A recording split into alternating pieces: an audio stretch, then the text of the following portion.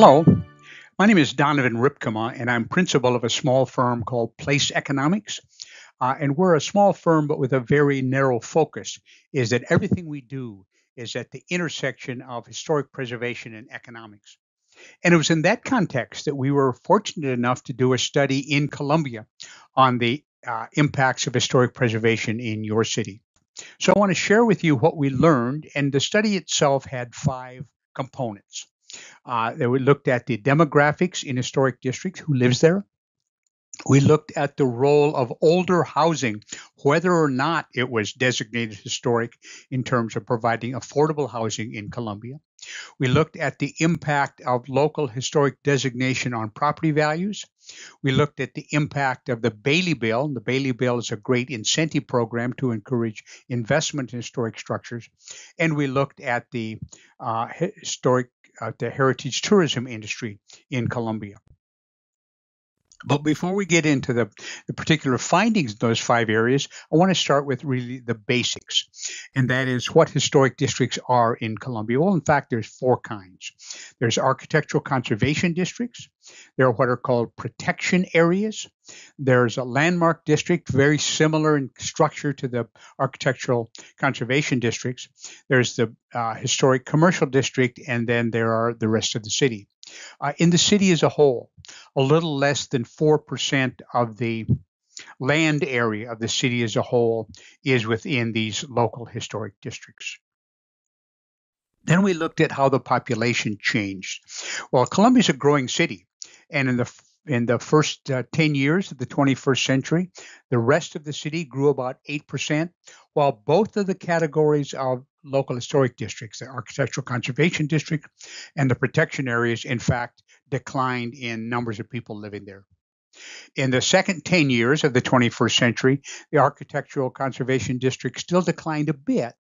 The protection areas grew a bit, but again, at a rate less than the rest of the city. Now, the issue of population density, and it's a very important one. Transportation planners, city planners, land use people, public safety people will all explain that it's really important to have density in a city for effective and efficient delivery of public services.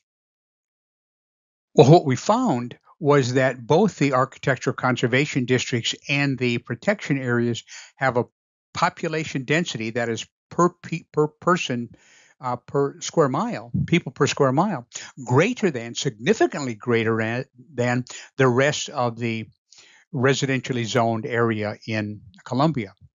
And what this demonstrates is, in fact, you can have density in a city at a human scale, as opposed to density simply by 40-story condominiums.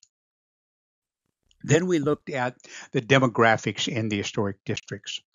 So if about a little less than 4% of the land area within Colombia is within historic districts, about 6.5% of the population lives in the architectural conservation districts or in the protection areas. 93.5% of the population is not within an historic district. Now, what might be a surprise to some, sometimes historic districts are seen as, well, that they're fine, but that's where the rich people live. In fact, in both the architectural conservation districts and the protection areas, a greater share of the population in those areas, in fact, fall at the bottom of the household income spectrum, greater than in the rest of Colombia. At the upper end, in the architectural conservation districts, a greater share of the households are at the upper end of the income spectrum. But we call that economic integration.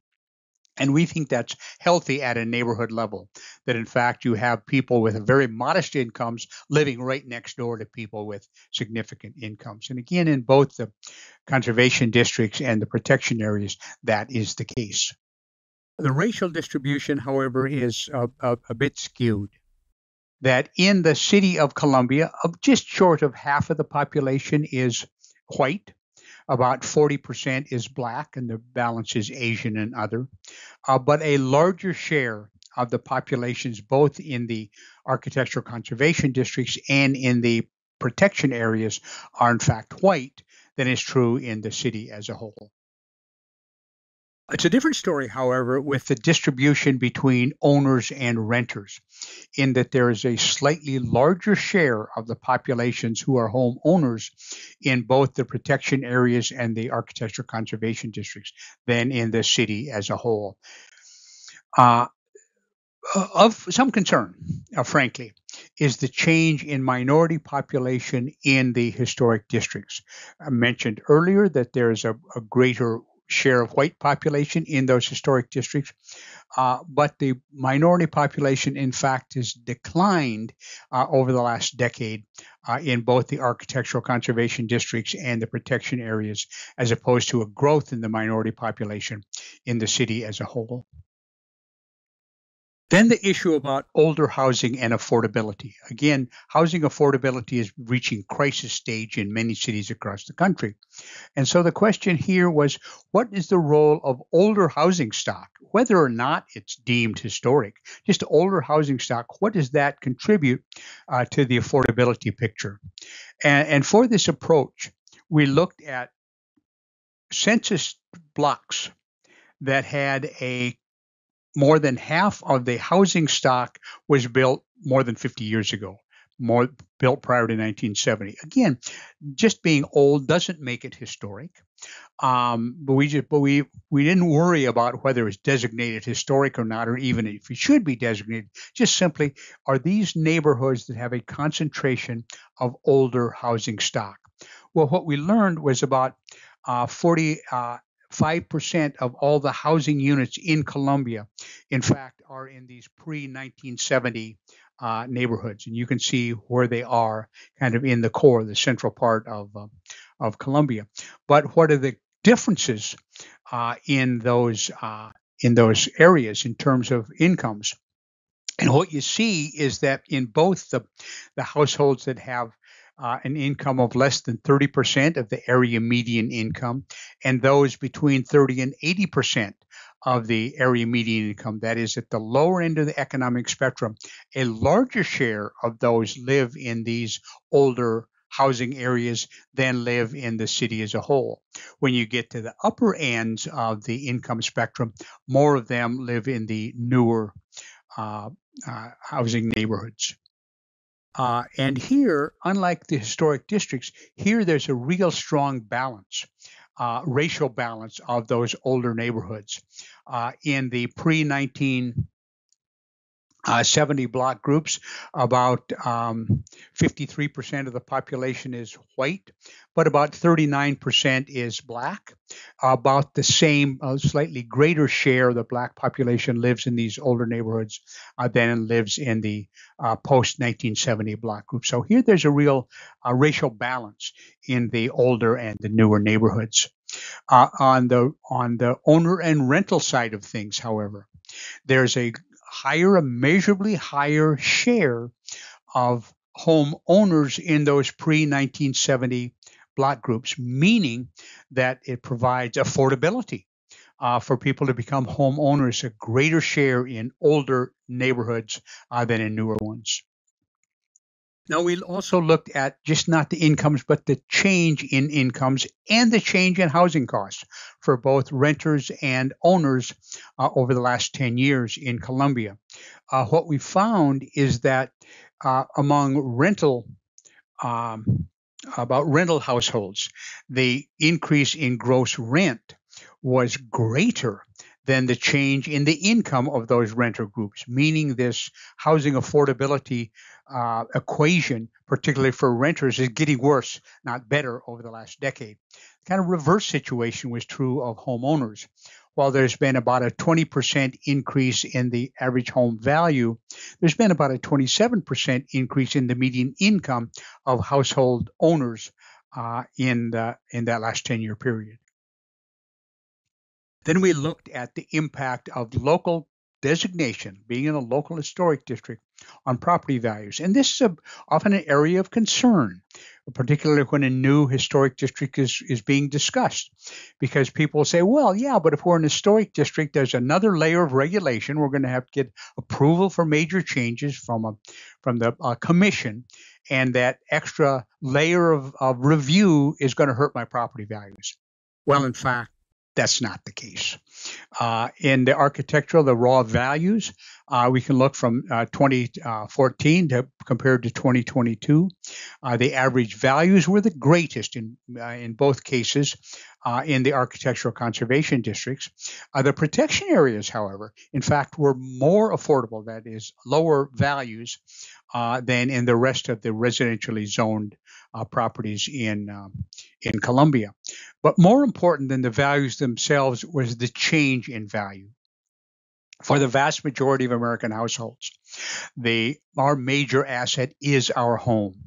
And if there's ever going to be any generational uh, transfer of wealth, for a vast majority of it, that's going to become through the value of our home. Well, what we can see that over the last decade is, in fact, both the architectural conservation districts and the protection areas had a rate of value increase greater than the rest of the residential property. So those households that choose to be in historic districts, in fact, are building wealth in those houses at a rate greater than the rest of the community. Then we looked at heritage tourism. And I guess, at least to us as outsiders, we didn't particularly think about Columbia, South Carolina being a magnet for heritage visitors, but we were wrong. In fact, it's decidedly so. We were fortunate as a research side is that the state of South Carolina had just completed commissioning one of the excellent research firms in the world on heritage on tourism, a Longwoods group, to do a statewide analysis of tourism. We were able to buy from the Longwood organization the Columbia specific information, and we resorted their data so we could look at the heritage visitors. So heritage visitors are about 25% the overnight visitors. 25% of overnight visitors of all visitors were overnight visitors, but about 39% of the overnight visitors were in fact heritage visitors. Here's why that's important. There's a general rule that 60 to 70% of a visitor's expenditures will be made in wherever they stay overnight. So while we love visitors of all kinds, it's those visitors that stay overnight that have a much larger economic impact. Well, among heritage visitors, about 47% of them were overnight visitors, as opposed to slightly less than a third of non-heritage visitors who stayed overnight in Columbia. And this manifests itself in terms of their expenditures. So the expenditures about $15, $14 a day greater for every heritage visitor than for non-heritage visitors. This share of heritage visitation has a major impact on the economy in Colombia. When you're a tourist, you basically spend all of your money in 5 areas. You spend it on where you stay overnight. You spend it on local transportation, on the rental car, on gas for your own car, on the bus, on the rental car company. You spend it on food and beverage. You spend it on retail purchases, and you spend it in the category called amusements and entertainment. That's kind of the miscellaneous. If you go to a concert, you go to the movies, you pay entrance to a museum. That's this other category. Well, just the heritage portion of the visitor industry in Colombia generates 5,800 direct jobs in Colombia. So that's local people getting a job directly because of the heritage visitors to Colombia, and another 1,500 indirect and induced jobs. And those jobs have paychecks. The heritage portion of tourism in Colombia means that there's $181 million worth of income to workers in those 5 areas. The direct jobs created by the heritage visitors. But businesses, hotels, and restaurants and retail shops are not the only beneficiaries. Another major beneficiary of the heritage visitors are state and local governments, who receive $37 million in tax revenues from the heritage portion of the tourist industry in Colombia. And then there's the Bailey Bill. Again, we won't spend a lot of time talking about exactly how the Bailey Bill works, but basically it's this. It encourages investment in historic buildings. And if you make that investment, then you get a freeze on the assessment level of your property for 20 years in Colombia. So it's an encouragement for people to invest. And unlike the federal tax credit for historic properties, which only applies to commercial properties, the Bailey bill is usable both for commercial properties, but also for residential properties. So you can use that for your own home. In fact, that's what hundreds of people did. The historic preservation projects that get the major headlines are the multi-million dollar commercial developments. And of course, they're wonderful. But in fact, most of the projects, over half of the projects that used the Bailey bill were less than $100,000. Over a third of them, in fact, were less than $50,000. So this really is a kind of mom and pop incentive, very effective. And where those projects took place? Well, a little over half took place in the architectural conservation districts, a little less than 20% in the protection areas, and a little less than 30% elsewhere. Elsewhere is in National Register historic districts that are not also local district, and in individual landmark buildings. Now, in terms of projects by number, about half of them were residential projects, a little over 40% were commercial properties, and 8% kind of mixed use. That's in terms of numbers of projects. But investment, about 3/4 of the investment for these Bailey bill projects took place in those commercial projects.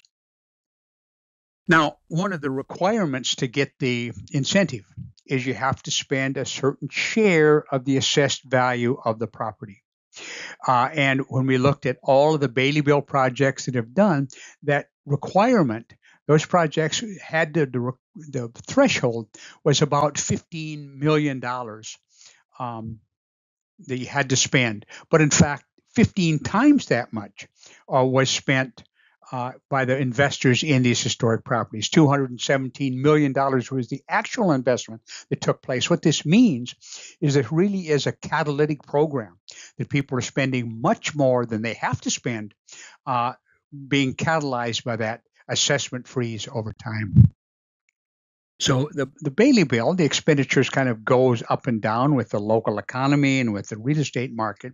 But when you average that out over time, almost 58 direct jobs every year are created simply from those Bailey bill projects, representing $3 million in the pocket through paychecks of local Columbia citizens. So it's like a great small business has been attracted to Columbia, the activity in the Bailey bill. Because this is foregoing tax revenues. There's legitimate concern on the part of the city council and the county commission saying, hey, we're foregoing tax revenues by giving this incentive. Are we costing the taxpayers money? Are we costing revenue in the public coffers that we could spend on other things by providing this incentive? There is an approach to looking at incentives called the but-for analysis. And it asks the question, would this project have taken place but for the incentive? Now, if you did a survey of everybody who used the incentive, probably nearly all of them said, oh, yeah, I'd never done this project were it not for that incentive. Well, some of them would have taken place anyway.